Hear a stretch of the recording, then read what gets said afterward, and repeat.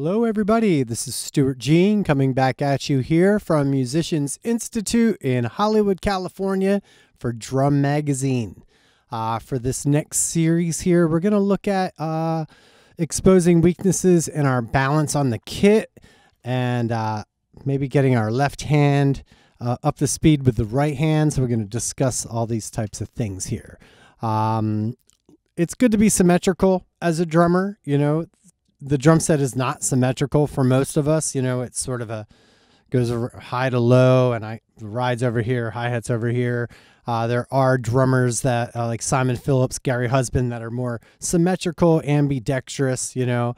You know, I'm gearing this towards more of an old school, traditional kind of style player where the right hand's doing a lot of heavy lifting and the left hand does a lot of filling in. We want to get this left hand more involved. And we just want to run some exercises, you know, that might expose something if we're leaning funny or if we're using both feet and both arms. Is there something weird going on? So just follow along with this. These are 5 little exercises, not rocket science at all. But again, when you're practicing this stuff, start out slow and work it up, you know, slowly and gradually up to speed, to faster tempos. But be honest with yourself, you know, film yourself, and you know, it doesn't have to be perfect. You're trying to iron things out, you know, so practice should be awkward at times. So here we go. Just follow the notation and we're going to run this thing down. One note, I'm going to run these with 8th notes on the hi-hat with my foot. You can play quarter notes. You could do nothing at first.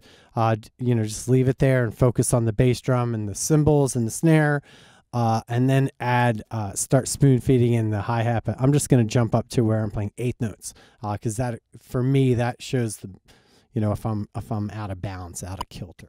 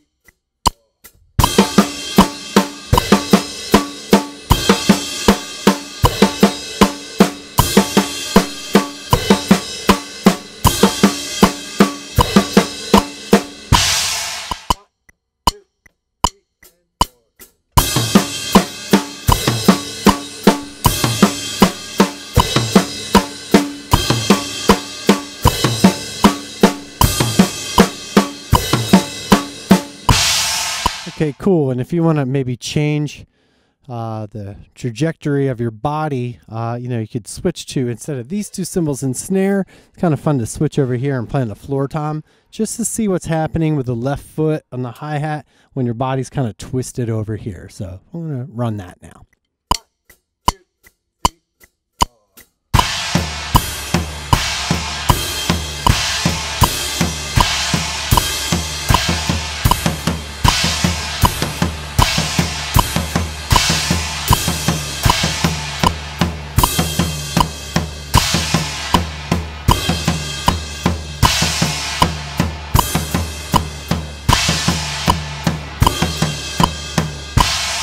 And of course we can pick up the tempo and see what happens there.